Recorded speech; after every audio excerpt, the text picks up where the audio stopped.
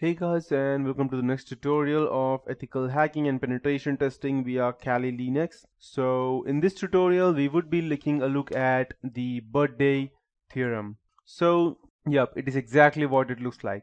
Gx raised to n plus y raised to n is unequal to z raised to n where n is less than 2, and this might go completely bouncer for you and you might not understand any of these things, and I completely understand that.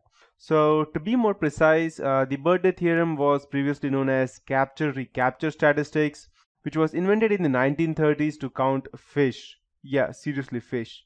Suppose let's say there are n number of fish in a lake and you can catch m number of them, tag them and throw them back. Then when you first catch a fish you have tagged already, m should be about the square root of n. And the intuitive reason this holds is that once you have Vn number of samples, each could potentially match any of the others. So the number of possible matches is about capital N, or just n, which is what you exactly need.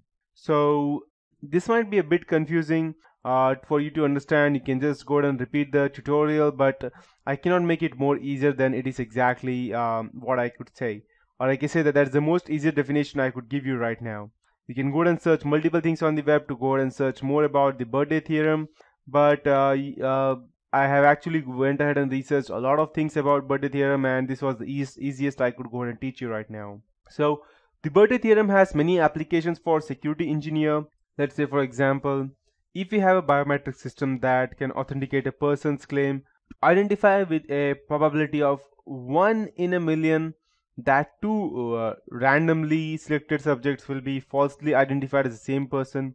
This does not mean that we can use it as a reliable means of identification in a university with a user population of 20,000 staff and patients, just because there will be almost 200 million possible pairs. In fact, you can expect to find the first collision, the first pair of people who can be mistaken for each other by the system once you have, let's say, somewhat 1,000 people enrolled. In some application collisions, such attacks are not a problem, such as in a challenge response protocol where an attacker would have to be able to find the answer to the challenge just issued, where you can prevent challenges from repeating itself. For example, challenge might not be really random but generated by encrypting a counter. In identify friend or foe IFF systems, for example, common equipment has a response length of 40 to 80 bits, and that's what birthday theorems are. After that we have random generators, that's stream ciphers versus the block ciphers, and the second basic cryptographic primitive is the random generator, also known as a key stream generator or a stream cipher. This is also a random function, but unlike in the hash function case, it has a short input and a long output.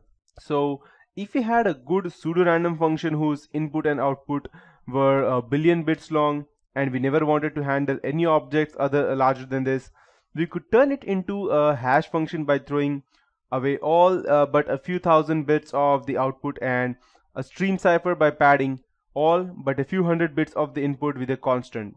At the conceptual level, however, it's common to think of a stream cipher as a random oracle whose input length is fixed, while the output is a very long stream of bits known as key stream. It can be again used to quite simply to protect the confidentiality of backup data. We can go to the key stream generator, enter a key, get a long file of random bits, be it exclusive or with our plain text data to get ciphertext, which we then send to our backup contractor.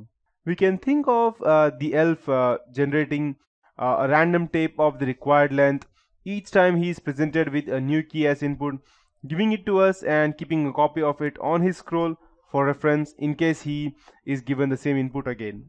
So if we need to recover the data, we go back to the generator, enter the same key, get the same long file of random data and exclusive, or it with our ciphertext to get our plain text data back again. Other people with access to the keystream generator won't be able to generate the same key stream unless they know the key exactly, and that's what the stream ciphers are. As for block ciphers, it's the third type of primitive and the most important in modern commercial cryptography is the block cipher, which I will model as the random permutation. Here the function is invertible. So let me just skip. Okay, and yeah, I was saying invertible. So the input plain text and the output ciphertext are of fixed size. With Playfair, let's say both input and output are 2 characters. With DES, they are both bit strings of 64 bits. Whatever the number of symbols and the underlying alphabet encryption acts on a block of fixed length. So if you want to encrypt a shorter input, you have to pad it, as with our final Z in our Playfair example. So you can visualize block encryption such as we have an elf in a box with a dice and a scroll. On the left is a column of plain text and on the right is a column of ciphertext. So when we ask the elf to encrypt a message, it checks in the left hand column to see if it has a record of it.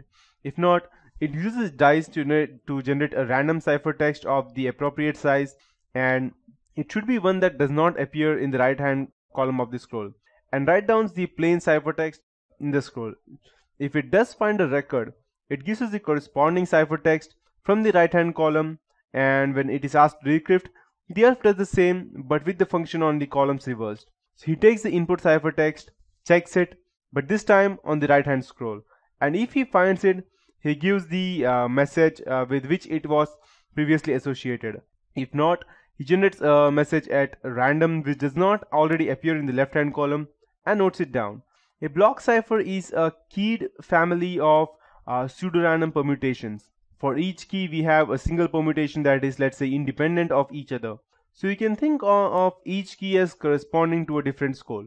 The intuitive idea over here is that given the plain text and the key, a cipher machine should output the ciphertext, and given the ciphertext and the key, it should output the plain text. But given only the plain text and the ciphertext, it should output nothing. And that's how they work exactly. And after that, now we have the digital signature. The final primitive over here, which I will define here today, is the digital signature. The basic idea is that a signature on a message can be created by only one person, but it can be checked by anyone. It can thus perform the sort of function in the electronic world that ordinary signatures do in the world of paper. Signature schemes can be deterministic or randomized. In the first, computing a signature on a message will always give the same result. In the second, it will give a different result each time you compute. And when you go and when it provides different results each time you compute, it is more like a handwritten signature. So no two are ever alike, but the bank has a means of deciding whether a given signature specimen is genuine or forged. So similarly, signature schemes may or may not support message recovery. If they do, then given the signature, anyone can recover the message on which it was generated. And if they don't, then the verifier needs to know or guess the message before he can perform the verification. So there are also more specialized signature schemes such as blind signatures and threshold signatures, but I will postpone the discussion for now. Formally, a signature scheme like public encryption key scheme has a key pair generation function that, given a random input R, will return two keys. So SNR, that's the private signing key, and VR, the public signature verification key, with properties such as, given the public signature verification key VR, it is infeasible to compute the private signature key as R. And there is a digital signature function that, given a message M and a private signature key as R, it will produce a signature SIGSR, that's size R, for the M. And there is a signature verification function that, given the signature size RM and the public signature verification key VR, will always output true if the signature was computed correctly with SR, otherwise it will go ahead and give the output as false. So yep, and that would be it for this tutorial. I'll be ending with this digital signature platform. In the next tutorial, I'll be going ahead and completing the basics parts and the advantages and disadvantages of ciphertext.